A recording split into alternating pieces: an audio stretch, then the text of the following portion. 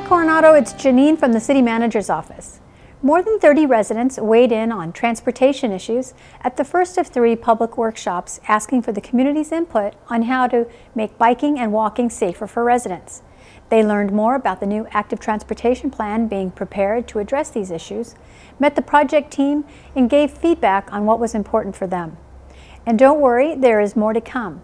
2 more workshops, a series of stakeholder advisory committee meetings, which also are open to the public, and online surveys will be held for this project. Finally, a walk and bike tour of Coronado will be held on Saturday, February 25th, with members of the Active Transportation Plan project team. Meet in Spreckles Park at 9:30 a.m. to join the tour and share your transportation concerns. For more information, visit the city's Active Transportation page or call 619-522-2423. The John D. Spreckles Center has some great programs in the works. So far, staff has planned a full-day charter bus trip to the Getty in Los Angeles, an outdoor adventure which includes hiking trails at Palomar Mountain and ales from a local brewery in Julian, and a fraud and scam prevention seminar. Don't forget about the Coronado Seniors Out and About program that will begin providing rides on March 1st to Coronado residents who have limited or no transportation options. For more information about these dates and the cost of the programs, or to hear about the Out and About program, call 619-522-6302. The City Council this week adopted a social media policy to provide guidelines for the planning, management, and the efficient use of the city's social media sites. The city is active on Facebook, Twitter, Nixle, and YouTube. Not contained within the policy, but as a companion to its development, the city manager has prepared a more robust response to comments, questions, and rumors that are posted on various social media platforms. Beginning Monday, February 27th, the Fact or Fiction Answers to Rumors and Questions page will make its debut. The page will be managed by the city manager's office. When the city becomes aware of a rumor or question circulating in the community, an appropriate clarification or answer will be posted on the page. The page can be found on the city's website under the heading Government, then News Center, or under I Want to View. The city is working to find the cause of odors reported near an 18-inch sewer main under B Avenue, where odors have been detected and a leak found and repaired. A specialized contractor will begin work on Monday, February 27, to conduct a video inspection of the line so immediate repairs can be made as quickly as possible. The city is doing all it can to find the issue and make any permanent repairs to the line. Road closures and night work are anticipated to get at the line.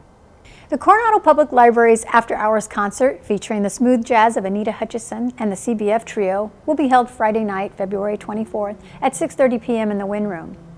And on Saturday, February 25th, Leslie Crawford will present Flower Show Know-How at 10 a.m., also in the Wynn Room. Programs are planned year-round at the library. Earlier this week, the PBS-produced POV documentary, The Return, was shown. And as part of the Coronado Community Read program at the library, special guests from the USC Alzheimer's Therapeutic Research Institute joined the book discussion on the immortal life of Henrietta Lacks. Visit the library's website to see what's ahead, or call the library at 619-522-7390 for details about upcoming programs. And now, here's an update from Kelly Purvis on the arts in Coronado. Thanks, Janine. The Coronado Cultural Arts Commission asked, do you have plans for this weekend? If not, we have some ideas. Join the conversation. The 2017 Coronado Community Read is in full force, and you can learn more about it on coronadoarts.com. Friday night, join the Coronado Historical Association as they present their wine and lecture series featuring Georgianne Irvine from the San Diego Zoo. This beloved San Diego institution is celebrating 100 years, and Georgianne has lots of stories to tell. The Tony Award-winning musical Peter and the Starcatcher is presented by the Coronado School of the Arts at the Coronado Performing Arts Center this weekend. Starcatcher upends the century-old story of how a miserable orphan comes to be the boy who would not grow up, Peter Pan. The Coronado Flower Show is just around the corner, April 8th through 9th. Learn more about this beloved Coronado tradition from Master Gardener and past show chairman Leslie Crawford at 10 o'clock on Saturday in the Coronado Public Library in the Wynn Room. For more information about the 2017 Coronado Community Read and all the art and culture events in our community, visit coronadoarts.com. And while you're on the site, sign up for 3 on Thursday, an email in your mailbox every Thursday morning to help you plan for the weekend. Back to you, Janine. Bandit is this week's Pet of the Week. I am delighted to introduce you to Bandit. He's one of the best dogs that's ever come through this facility. He's 26 pounds, 7 years old. He's a terrier mix. He's quiet, he's respectful, he's playful. He likes a treat once in a while, and we call him Bandito because sometimes you like a tortilla chip sometimes.